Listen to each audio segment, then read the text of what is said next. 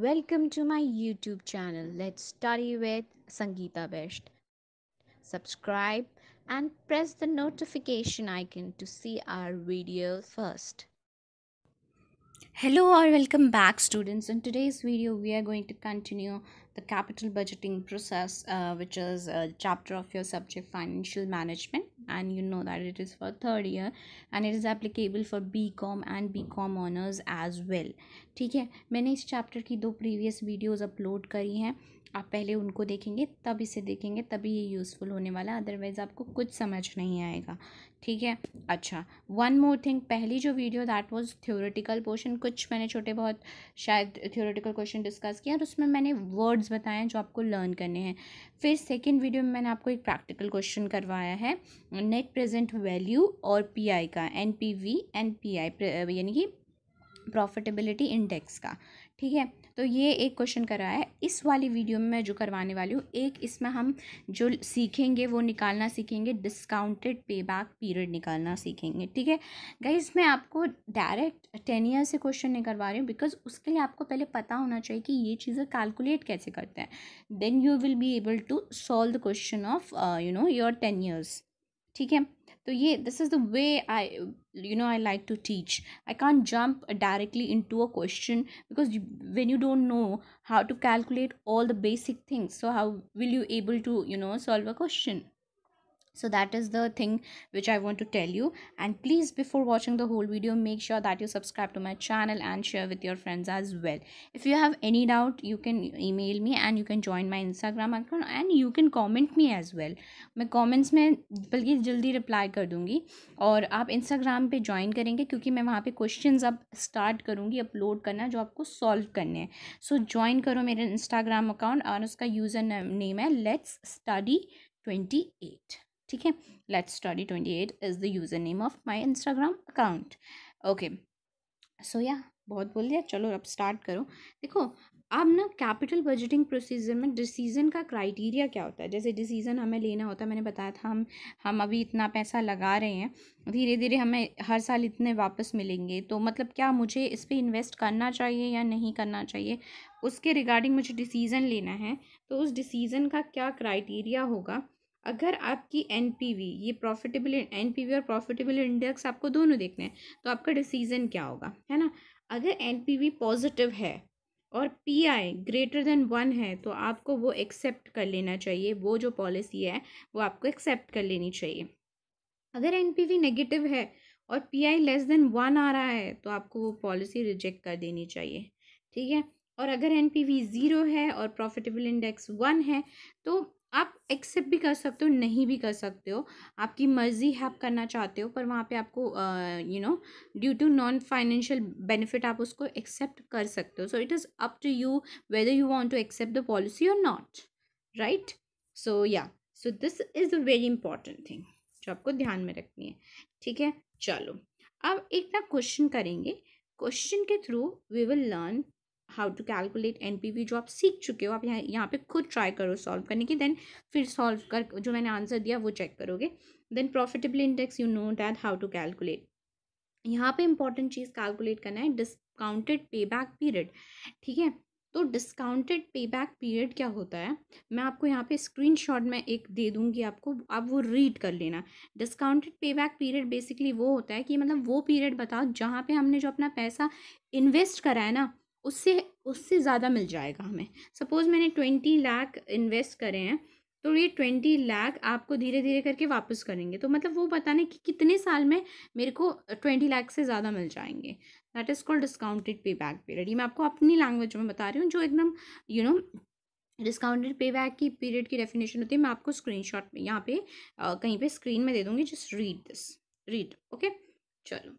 And then फिर आपको निकालना है सिंपल पे back period and rate is 20% per annum. Previous question में जो हमने करा था उसमें 10% था.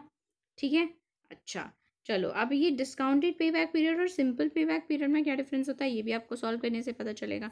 अब क्वेश्चन क्या था, सपोज करो कि इनफ्लो आपका 20 लाख है, मतलब आपने 20 लाख लगाए हैं. Sorry, it's not inflow, it's should be outflow. ठीक है, ये आउटफ्लो है, इनफ्लो नहीं. आउटफ्लो इतना है इनफ्लो आपके हर साल मतलब इतना 12 लाख पहले साल मिलेंगे, दूसरे साल 15 लाख, तीसरे साल 3 लाख मिलेंगे, 3 लाख मिलेंगे। अगर आप इनका टोटल करेंगे डेफिनेटली ये आपके 20 लाख से ज़्यादा होगा। तो आप लोग क्या सोचोगे, हाँ मैंने 20 लाख लगा दिए, मुझे 20 लाख से ज़्यादा मिल गए। लेकिन टाइम के साथ पैसे की वैल्यू भी तो चेंज हो जाती है ना। जो चीज़ आपकी पहले 10 रुपये में मिलती थी वो आज चीज़ 20 रुपये में मिलती है। तो यानी कि उस टाइम के 10 रुपये इस टाइम के 20 रुपये के बराबर होते हैं। तो आपको कैलकुलेट करना है कि अगर आप 20 लाख रुपए आज लगा रहे हो, क्या आपको फ्यूचर में उतनी वैल्यू उसके 20 लाख के बराबर या उससे ज़्यादा मिलेगी। ठीक है, तो आपको ये चीज़ ध्यान में रखनी है। समझ में आ गया। चलो अब देखो क्या है क्वेश्चन। आप सबसे पहले क्या करोगे, year first second third. Guys अगर आपको बैकग्राउंड नॉइज़ आता है तो I am sorry for that, please उसे इग्नोर कीजिए। आपको पता है व्हाट इम्पॉर्टेंट इज़ कि आपकी पढ़ाई इंपॉर्टेंट है। थोड़ा बहुत शोर तो आ ही जाता है, ठीक है, सो जस्ट इग्नोर दैट। या ओके, अब कैश इनफ्लो 12 लाख, 15 लाख, 3 लाख।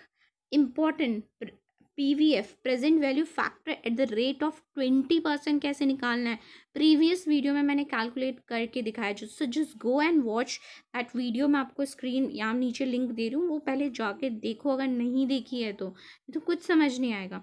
फिर भी मैं आपको बता देती हूँ। तो आप सबसे पहले क्या करोगे, कैलकुलेटर 1 लिखो प्लस 20% करो, ठीक है, कुछ वैल्यू आएगी यहाँ पे। उसके बाद उसको करना 1, जो 1 पहले ये हो गया। उसके बाद दोबारा कैलकुलेटर को रिफ्रेश करोगे, 1 डिवाइडेड बाय जहाँ यहाँ पे जो वैल्यू आएगी है वो। फिर उसको इक्वल्स टू पहला प्रेस करोगे तो ये आएगा, दूसरा इक्वल्स टू प्रेस करोगे ये आएगा, तीसरा इक्वल्स टू प्रेस करोगे ये आएगा। ठीक है, उसके बाद अब इसको मल्टीप्लाई करो, तो मल्टीप्लाई करोगे तो आपका ये आ जाएगा। देन आपको इसका टोटल करना है and total is your this. ठीक है, ये हो गया। चलो, तो आपका नेट प्रेजेंट वैल्यू फैक्टर का फॉर्मूला क्या होता है, present value of inflow minus outflow. Present value inflow is this minus outflow, तो 2,14,000। ठीक है, अब एक बात बताओ, आपका जो एनपीवी है वो पॉजिटिव आ रहा है। चलो ठीक है, मतलब एक क्राइटेरिया तो सेटिस्फाई हो गया कि हमें डिसीजन एक्सेप्ट करना चाहिए या नहीं। अब हम प्रॉफिटेबिलिटी इंडेक्स निकाल के दिखाएंगे। तो that is present value of inflow divided by present value of outflow, inflow divided by this. तो क्या पी आई ग्रेटर देन 1 है, येस। सो हमें ये पॉलिसी, हम इसको एक्सेप्ट कर सकते हैं बिकॉज ये इस क्राइटेरिया को सेटिस्फाई कर रहा है, पहली वाली क्राइटेरिया को टोटली सेटिस्फाई कर रहा है। ठीक है, चलो अब आ जाते हैं आपकी डिस्काउंटेड पेबैक पीरियड में। तो कि डिस्काउंटेड पेबैक पीरियड कैसे निकालना है, इट इज़ वेरी इंपॉर्टेंट कि आपको ये पता होना चाहिए। सबसे पहले आप यहाँ पे ईयर लिखोगे, then present value of inflow लिखोगे। ये मतलब ये वाली जो आपने यहाँ पे कैलकुलेट करी है ना, ये लिखनी है आपको। तो आपने लिख दी ईयर वाइज। अब इनको सम करोगे, मतलब फर्स्ट ईयर में तो यही आएगा, सेकेंड ईयर में आप क्या करोगे, दिस प्लस दिस, तो ये आ जाएगा। ठीक है, देन थर्ड ईयर में दिस प्लस दिस करोगे तो ये आ जाएगा। जैसे आपका CF नहीं निकालते हो आप, अगर आपने स्टैटिस्टिक्स करी हो तो क्यूमुलेटिव फ्रीक्वेंसी निकालते हो, सेम वैसे ही करना है। मतलब फर्स्ट में सेम, देन सेकंड में दिस प्लस दिस, फिर ये आ गया, फिर दिस प्लस दिस आपका ये आ गया। ठीक है, ये आपका आ गया क्यूमुलेटिव। अब आपको डिस्काउंटेड पेबैक पीरियड निकालना है। तो आपको ये देखो कि किस साल में क्यूमुलेटिव फ्रीक्वेंसी 20 लाख से ज़्यादा हो गई है, किस साल में ज़्यादा हो गई है, दूसरे साल में ही ज़्यादा हो गई है। तो आप क्या करोगे, दूसरे साल में ना, तो यहाँ पे डिस्काउंटेड पेबैक पीरियड में आप लिखोगे 1। मतलब सपोज अगर आपका यहाँ पे होता है कि 20 लाख से ज़्यादा, तो देन आप 2 लिखते। सेकेंड मतलब एक साल पीछे जाना है आपको, तो यानी कि सेकेंड ईयर में 20 लाख से ज़्यादा हो गया, तो आपने लिखा 1 प्लस यहाँ पे लिखोगे कि आपका जो आउटफ्लो है वो 20 लाख है, एंड फर्स्ट ईयर में क्यूमुलेटिव फ्रीक्वेंसी क्या है डिवाइडेड बाय आपका सेकेंड ईयर का इनफ्लो क्या है। ठीक है, ये चीज़ इंपॉर्टेंट है, लर्न करना, समझना। सबसे पहले क्या समझोगे, आपने निकाल दिया यहाँ तक तो बहुत ईजी था।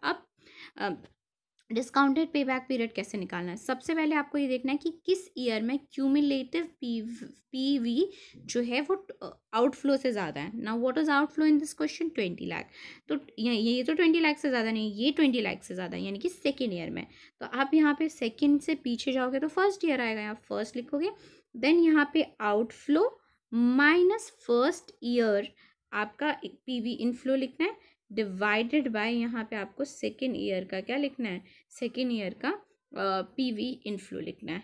आप इसको 20 लाख में से ये माइनस करोगे, डिवाइडेड बाय ये करोगे तो 0.96 आएगा। वो बहुत ज़्यादा डेसिमल्स में आता है, आपको सिर्फ 2 लेने हैं, 2 पॉइंट्स ले के, पॉइंट 0 के बाद 2 पॉइंट्स लेने, तो ये देन आप इसको ऐड कर दो, यानी कि 1 साल कुछ महीने बाद, यानी कि इस टाइम पीरियड में आपका पैसा आपको आपसे ज़्यादा मिल जाएगा। अब देखो ना, खुद ही देखो, यहाँ पे 20 लाख से ज़्यादा मिल रहा है ना, तो ये होगा 1.96 ईयर्स के बाद आपको जितने आपने पैसा लगाया उससे आपको ज़्यादा मिल जाएगा।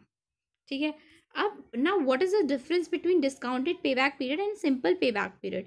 जब डिस्काउंटेड पे बैक पीरियड बोलेगा तो you have to follow this, लेकिन जब स्पेसिफिकली बताएगा simple discounted pay back period तो आपको क्या करना है, ईयर 1 2 3। अब आपको यहाँ पे प्रेजेंट वैल्यू ऑफ इनफ्लो नहीं, इनफ्लो लिखने जो हमें दिए होते हैं 12 15 13, तो इसमें भी इसका क्यूमुलेटिव करो। सेम उसी तरीके से आप यहाँ पे भी करोगे। अगर यहाँ पे 27 लाख हो गया ना, तो आप यहाँ पे वही करोगे 120 lakh minus 12 lakh divided by 15 lakh, जैसे हम करते हैं, एंड ये आ जाएगा, ऐड कर दोगे ये।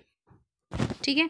अब यहाँ पे क्या चीज़ बता रहे, देखो बोलते हैं कि सिंपल पे back period shows time duration over which invested money realise back but does not consider cost of back. मतलब उतनी तो मिल जाएगी, लेकिन अब कॉस्ट भी तो लगी है ना भाई, आप इतने साल तक वेट करोगे, कुछ तो बियर करना पड़ेगा। कॉस्ट ऑफ आपका जो है बैक नहीं मिलता है सिंपल पे बैक पीरियड में।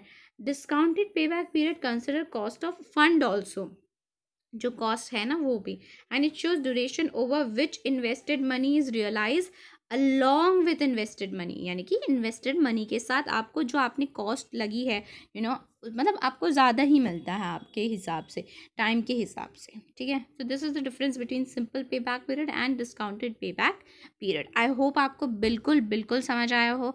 अगर समझ आया तो आप मेरे चैनल को विदाउट सब्सक्राइब करे बिना नहीं जाएंगे, एंड इफ़ यू थिंक कि मैं अच्छा पढ़ाती हूँ तो आप अपने दोस्तों के साथ शेयर कर सकते हो और उन्हें भी बोल सकते हो सब्सक्राइब करने के लिए, राइट।